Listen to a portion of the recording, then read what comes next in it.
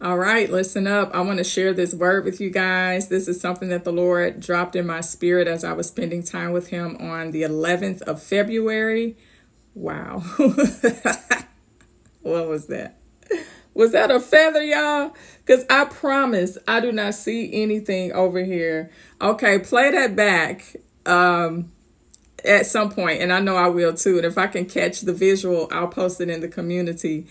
But listen, spending time with the Lord on the 11th of February. And the Lord began to download these things to my spirit. And I think I said that some of this was personal. And I was speaking with the Lord just to see if what I should reveal, what I shouldn't reveal. And so anyway, I have that in order right now. So I want to release that. I believe very strongly, as God has already confirmed, that we are in a season of this transference, this double anointing, this double portion, as he had me speak about with Elijah and Elisha. And so I'm not stingy. I know I'm not the only person who knows how to knock and the door will be opened, who knows how to seek and they shall find. And so I want to share this with you guys. And I really want you to listen, because God showed me something so beautiful in a vision. And it's going to answer a lot of questions for many of you who have been wanting to understand, how do I use my keys? How do I use my keys? So what keys are? They are your answers. They are your clues. They are explanations. They give you clarity to the route you're on, to the path that you're on. It reveals the secret things. It reveals strategies and formula. These keys are the mysteries of your now. Okay. And so God said to me that he has opened the ancient doors, not all of them, but some of them. And so I'm going to speak a rhema word. This is what God spoke to my spirit as I was praying with him and spending time with him and just letting him love on me. And so you guys, I'm going to share that. And this part that I'm sharing, again, many of you will bear witness to what he said to me, because you've already experienced that as you've been following this ministry. But I'll go ahead and read it because it's important to what he actually showed me in the vision. So let me not be long-winded. Let me go in to read the word. I have some scripture as well. So, Father, I thank you for this revelation. And I ask that you allow those who this word is for, I ask that you allow them to see themselves in the word. Even though you were speaking to me in particular, I ask that you also allow them to bear witness to this word in their spirit. So, Lord, I thank you. I glorify, honor, and praise you in Jesus' name. So this is what the Lord said to me. He said, so many things I want to share with you, my daughter, things you won't believe, things that are beyond your comprehension. So it's going to take his wisdom, okay? But he says, I want to show them to you. I want to give you the keys to unlock some ancient doors. These are doors of my wisdom. These are perpetual doors. These are forever doors, okay? That very few get to walk through. But I choose you to walk through. I choose you to walk through these doors, my daughter, to come into my library of wisdom, to choose whatever book you like to read, to learn of me and to learn of my ways. All right, this sounds strange, okay? And then the Lord says to learn and to share me with the world. I want my people to have an understanding of me, and I'm going to use you to bring that to them. They're going to see me like they've never seen me before through you, says the Lord. And so I began to rejoice and just thank the Lord and tell him that I'm honored. I was trembling under his presence. And I say this so humbly, but many of you have testified to the Lord doing just that through me, using me to help you get a better understanding of who he is, to come into relationship with him, with God, with our Creator, with our Father, with Jesus, and then also with the Holy Spirit. Thank you, Lord. Thank you, Lord. And so as the Lord said that, he began to touch my belly to confirm what he was saying. So I felt his presence, like he was sealing up the word. So I had no doubt. All right. And then from there, I began to see the vision that I want to share. And this is how many of you are going to get your answers. This is how many of you are going to be able to to use the keys that God is giving you for your life, for the mysteries of your life, as you start your kingdom business, as you start your kingdom ministry, whatever you're doing for the Lord, this is going to help you. So after the Lord said that, I was in a vision, you guys, and I was standing in this heavenly library. I've never seen this room before. The room was very organized. The bookshelves had a like scroll-like handles on the edges. It was very rich, very traditional, like an estate or a castle, to give you guys like an idea of what this place looked like. Then I saw that the library sits inside of this big open book. So the book was like open like this, but I was in the room, in the library. So the library came out of this big book. And the Lord is saying now, like, that's his book, like the master key, right? My God, help me, Holy Spirit. Thank you, Lord. That's so good. As I looked at all the books, I'm standing in first person in the room, and I'm able to look on the shelves, and I'm just looking at the room. And I noticed that none of the books had any titles or writing on the folds of the book as they were in the bookshelves. I saw no words on them. There were millions of books, you guys. And so as I was noticing this and saying, okay, there's nothing on the books. Like, what is this about? These are the mysteries, and I'm going to feed them to you. I'm going to deposit them in your spirit. And whenever you need something, you ask me and I will give it to you, says the Lord. My God, I began to laugh as the Lord said this. I was just so full of his joy. And so you can read Jeremiah 33:3, Job 12:22, and Daniel 2:22. Those scriptures all speak of revelation of mysteries from the Lord. Okay, these are things that you're going to find or you're not going to find, rather, by just simply comprehending with your mind. This is why God said, I'm going to show you many things that go beyond your comprehension. This is the wisdom of his Holy Spirit. And this is what you're going to have to operate in order for you to have longevity, in order for you to have sustainability, in order for you to be established. Then the Lord began to open the room up, you guys. So the room began to expand, and there were so many books on the shelves. Okay, and so there were medium-sized books, there were small books, but they were just filled. All the shelves were filled.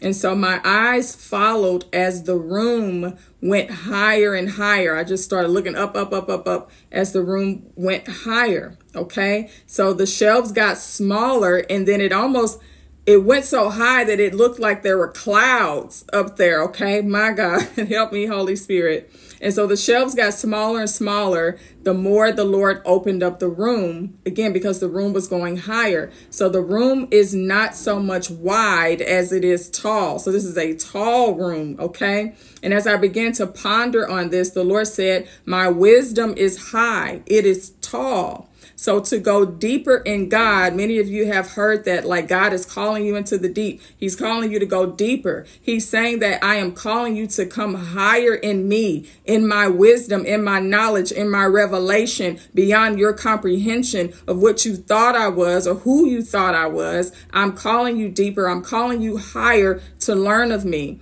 And then I said out of my mouth, endless wisdom, endless knowledge. And the Lord said, everything you have dreamed of knowing is here. This is why I have so much to show you, says the Lord. You guys, you have to understand, we are eternal beings. We're never going to run out of knowledge, of things to learn in this life and the life to come. We're never going to stop learning. God is so multifaceted. He's so deep that we'll never run out of things to do. We'll never run out of things to learn. Thank you, Lord.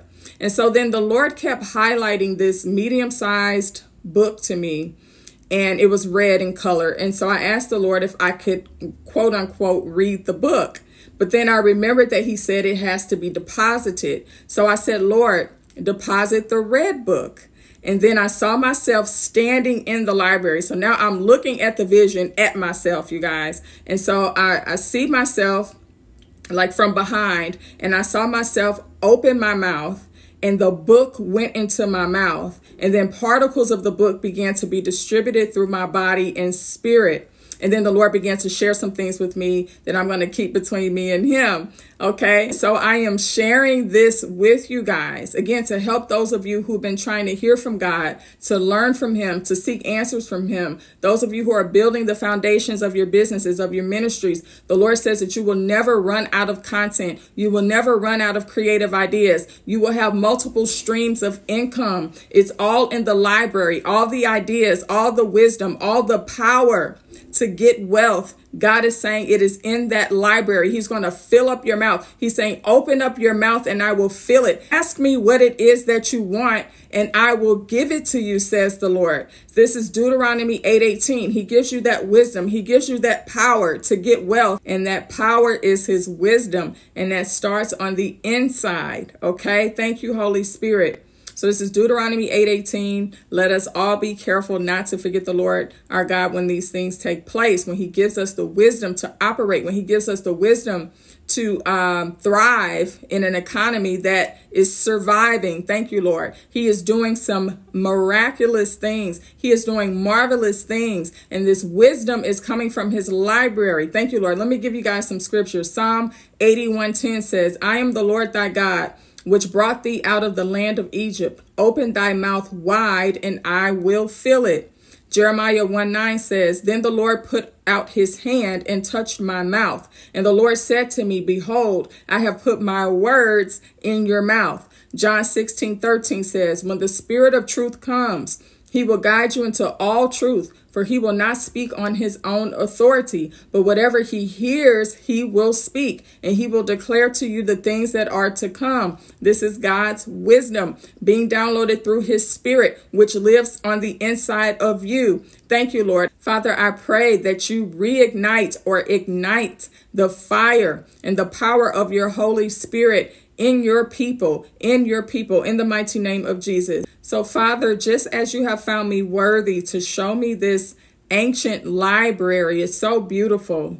It's so beautiful. Father, I ask that you allow those who you've sent to this message to see this vision, just as you've shown it to me. I ask that you give them a revelation of this heavenly library that you have, Lord God, as they seek you wholeheartedly, as they seek your face, as they seek your wisdom above everything, above money, above whatever it is they want. Father God, I ask that you give them the mind to seek your wisdom. Thank you, Holy Spirit. Thank you, Lord. Thank you, Lord. So you guys, I pray that this message has been a blessing to you. I pray that there has been a transference of anointing, of impartation, of wisdom, and so much more, that the ancient doors that the Lord is allowing very few of us to walk through is such an honor. But I pray that this word equips you. God has anointed me to help his people out of Egypt, out of your slavery, your bondage, whatever that's been spiritually, right? And physically, into your wilderness, to be pruned, to be cleaned up, to be made whole, to be brought back into right relationship with God, so that you can move into your promised land, which is your purpose, which is your assignment, which is your restoration, and so much more. So I pray this word has been a blessing to you. Please play it back, share it with someone. I'm going to find out what that was that came through at the beginning of the video. I think it was a heavenly feather or something. I don't know, but I'm going to check it out, you guys. You guys know that the Lord always manifests his presence to let you know that he is with me. So that is my confidence. So you guys, I love you all so much. Thank you guys so much for your support and for subscribing. I really appreciate it. Let's continue to grow the Kingdom of God Matters. I am prepared, as the Lord said, he wants to show me so much. So I'm going to do my due diligence. I'm going to seek him wholeheartedly to get what it is that I need to get from him, that he wants to share with me, to share with you guys, to bring you into deeper relationship with him, into your purpose, into sustainability, into longevity. The Lord said this as well. He said, trust in me in all that you do, and your ways will be established. This is like Proverbs 3, 5, and 6. But what he means in established, the word means successful for a long period of time, accepted and well known. So this is his promise to you. You don't have to worry about As you work for God, as you work in the kingdom of God, you don't have to worry about it failing. You don't have to worry about your business failing, your ministry failing, whatever it is, okay? So keep your eyes focused on the Lord. Keep your eyes focused on him as provider. I was telling a client this today that you're on God's payroll now, okay? So there's no need to worry about what didn't work out in the past. You are sticking with plan A, and God's going to provide. He's going to test you to see where your heart is. And after your knees stop shaking over what your bank account looks like, then he's going to be able to show you who he is. Thank you, Holy Spirit. So you guys, I love you all so much with the love of Christ. Most importantly, Jesus loves you, and I'll talk to you soon.